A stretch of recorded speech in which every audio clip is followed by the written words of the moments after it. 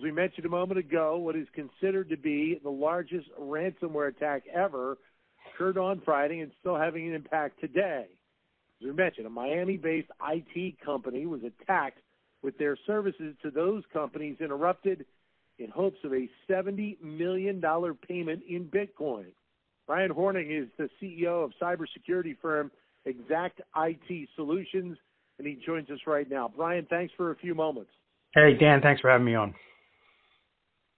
Thank you. So let's, start with your overview on what happened, how it occurred, and where we stand right now. So there was a vulnerability in a software program known as Kaseya VSA, and that is a software program that a lot of IT companies use to manage their clients' computers and networks and pretty much everything. So this software pretty much allows us to do everything and runs in what is known as God mode when it comes to the IT world. These tools can basically do anything they want on the system, and that's what they were able to compromise. And I guess we should note that it seems like for Kaseya, it was about 50 of their direct customers that were impacted by this, but obviously all of those other direct customers have a few hundred firms that they're working with, so it's kind of a spider web in terms of the impact here.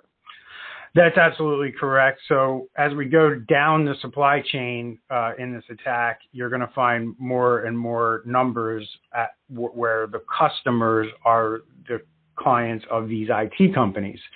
And it appears from my research that the hackers targeted specific MSPs and knew that they were hitting MSPs or IT companies with large client bases. We've seen a variety of hacks, obviously, in the last few years, and we hear the conversations about security and protection, but these attacks are still occurring.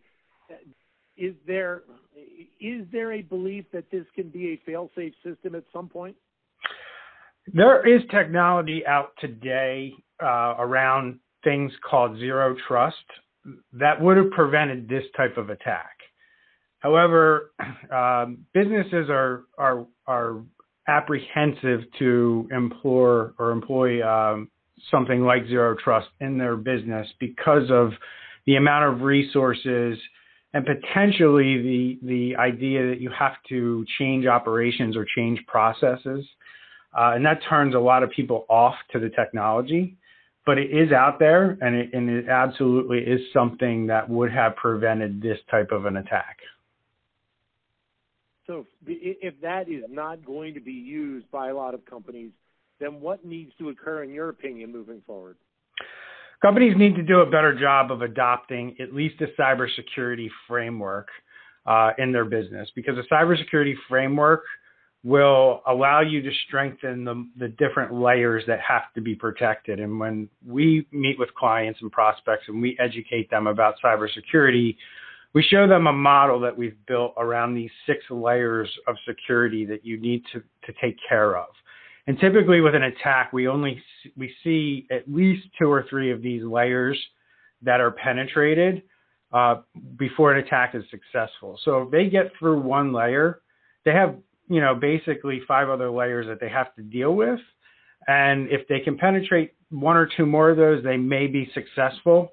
But if companies start doing a better job of protecting these different layers by implementing a cybersecurity framework, you're going to make hacking way less attractive than it is today. It's just too easy for these guys to do what they do today. And as a community, a security and technology community, from the manufacturers all the way down to the service providers, everybody needs to do a better job of how they do things and what they're doing around cybersecurity.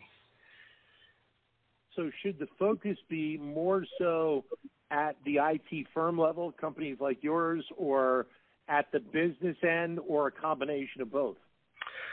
I think as it moves up the chain, the level of security and how focused the company needs to increase. So if you're Microsoft and you're deploying operating systems to millions of computers worldwide, the expectation is that you're selling a piece of software that is secure.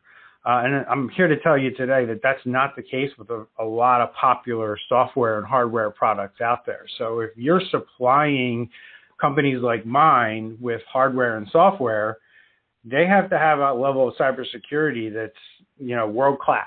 And, and in the same with companies like mine, we need to lead with security operations that are world class so that the accountants and the electricians and the engineers and the companies out there that need to do those types of jobs don't have to spend a lot of time and resources doing this stuff.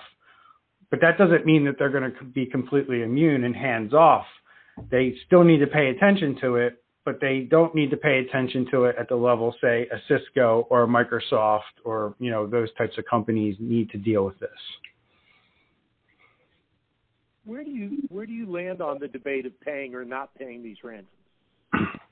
I am not for paying the ransom unless there's a specific business case that tells you, okay, it's better to pay the ransom here. If we're talking about maybe a hospital that gets hacked and, they're not going to recover from backup, or they're going to recover from backups, but the risk of having that information distributed on the dark web because of double extortion, I think at that point we need to discuss paying the ransom, because now we're talking about thousands, hundreds of thousands, millions of people's medical records being put out for criminals to then use to then extort every individual if they wanted to. So it's a slippery slope for sure. I think I've seen a lot of companies pull the trigger too early on paying the ransom, just out of I want to get my business back up and running as quick as possible. And I don't believe that that's a good enough reason. But if we're talking about, medical records or, a actual piece of infrastructure that is going to disrupt our economy, then we need to consider those things. Well, so you bring up something I wanted to discuss with you anyway, the element of infrastructure. And I think that's drawing more attention after Colonial Pipeline was hacked. Now, obviously, the pipeline itself was still, even though they shut it down temporarily, it was not impacted. But there is a growing concern that at some point, elements of our infrastructure, whether it be oil supply or whether it be the electric grid, could be potentially impacted by a ransomware attack. 100%. Everybody has the chance to be hacked.